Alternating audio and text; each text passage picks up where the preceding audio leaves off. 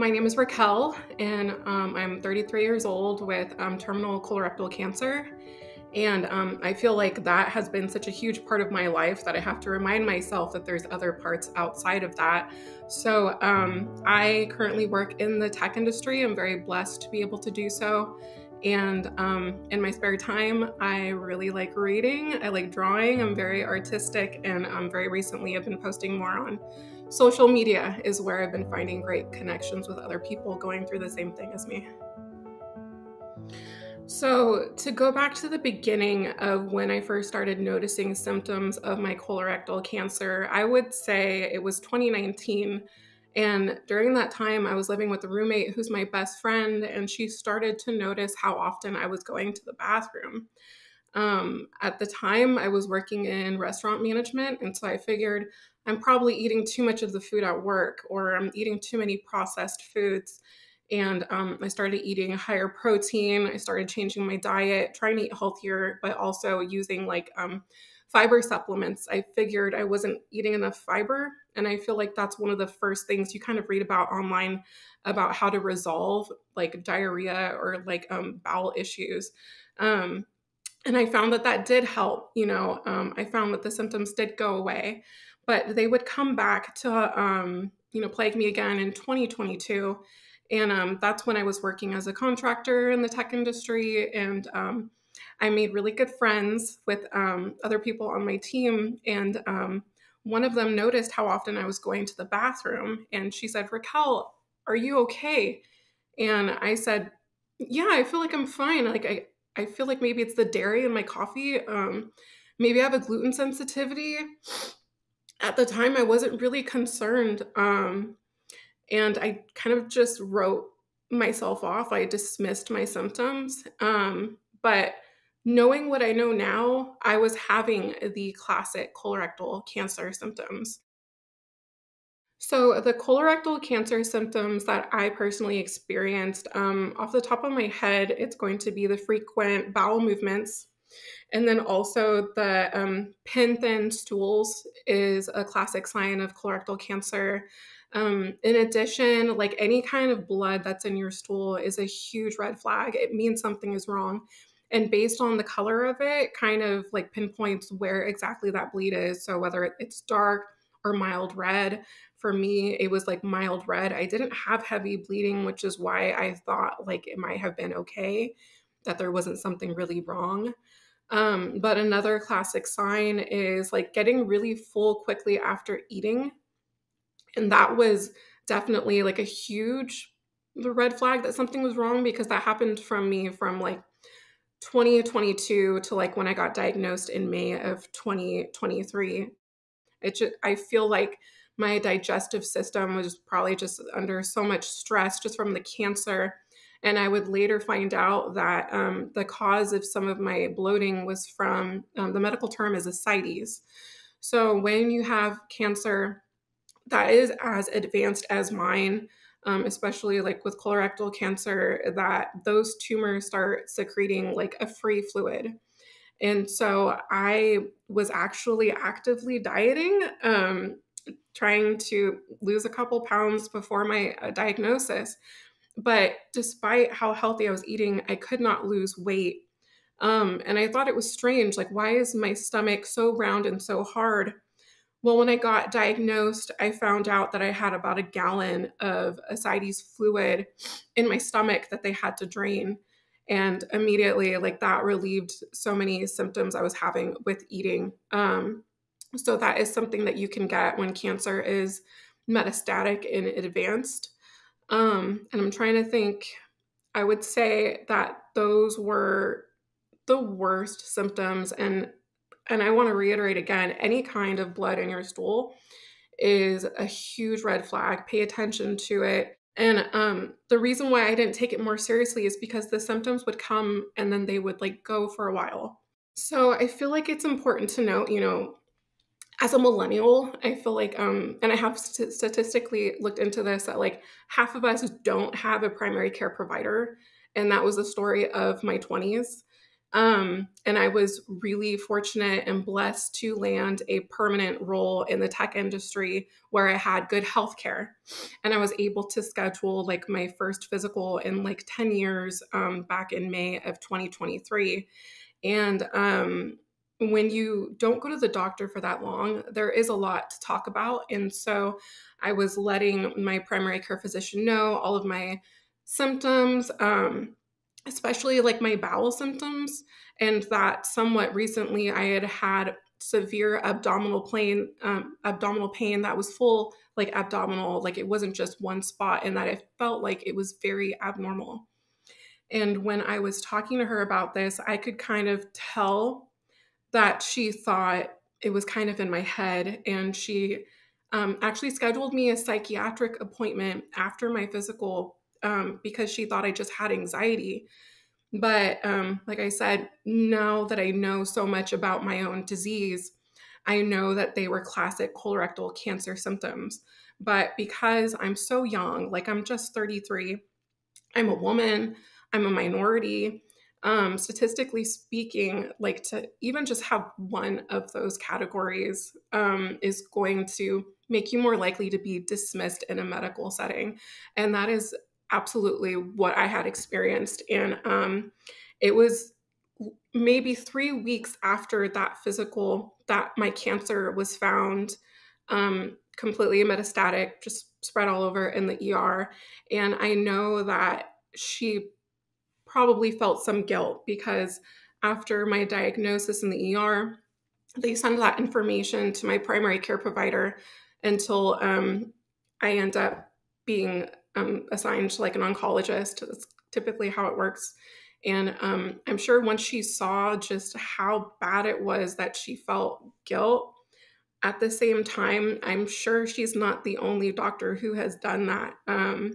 Because when you're young, and especially like medical doctors, they're being taught these statistics of like colorectal cancer is an older person's disease. It's something that happens to you when you're in your 50s, maybe. They're not going to see somebody like me who visually looks very healthy and who's so young and think cancer, right? So I don't necessarily blame her, but at the same time, this like dismissal of people who are like me, I feel like is widespread because I know I'm not alone. But when I did finally go to the ER, I remember that day just so clearly when I got diagnosed with my cancer. I had severe abdominal pain that was migrating to my lower back, and I almost fainted in my apartment. And then my intuition was saying, something's really wrong, Raquel, go to the doctor. And so I went to the ER.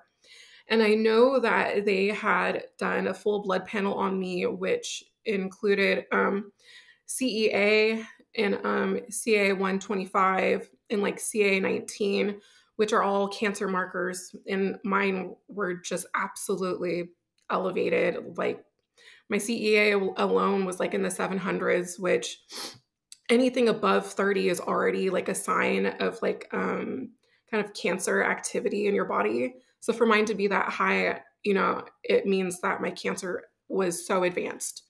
I feel like when I was in the ER, that they took me really seriously, and I feel like that's why my cancer was found. Like the doctor knew something was wrong, and she did that blood panel. I've had an MRI done, a CT scan, and then also ultrasound. And they did those tests like immediately, like right away in the beginning of my diagnosis. So when I went to the ER, the ER doctor actually told me that I had ovarian cancer because that's where they found it first. So in the CT scan that they took of me, they found that the cancer was pretty advanced on my ovaries and in my liver. But it wouldn't be until I had a liver biopsy that they would find the primary source of my cancer, which was colorectal. And I wouldn't find until a little bit later just like how incredibly advanced. So my personal metastases are like in my colon, my ovaries, my liver, my lungs. my peritoneal cavity and omentum, which those are not terms I'm sure most people are used to hearing. So it's essentially just like all of my abdominal lining is where like my cancer is and where they found it through those tests. Within like a week, it happened so fast, and I feel truly blessed that my that when I went to the ER, that like my cancer and what type of cancer was like diagnosed so quickly. I feel like that just kudos to the hospital that I went to, that they took me very seriously, that they ran all these tests in the ER, found my cancer, that they immediately referred me to an oncologist. And like next day, I was talking to an oncologist. And then that oncologist like referred me to my liver biopsy. And a couple days later, I had it and they found the primary source of my cancer. So I feel like even though it's very, very unfortunate how late my cancer was found, just what an incredible experience that was for them to just like take me so seriously and find out like what was going on. I feel like in regards to like finding out how I felt about my diagnosis, I don't think I had the reaction that maybe like a normal person would have. And I feel like that's because I've had a lot of things happen in my life, and I am definitely the type of person that has like a very calm demeanor when it comes to like when things go wrong. Like I'm your go-to person to like think logically about it, and that's literally how I processed my cancer diagnosis in the ER. And even the doctor seemed like really surprised that she's like, Raquel, like you're not even crying. I'm so sorry. Like I'm not telling you good news. And I said, you know what? It's okay because no matter what happens, I'm going to get through it. Like I just feel like so much confidence that whether I can heal from this or whether I don't, like I'm gonna be able to handle it well. Like it'll be okay because I've overcome other things in my life.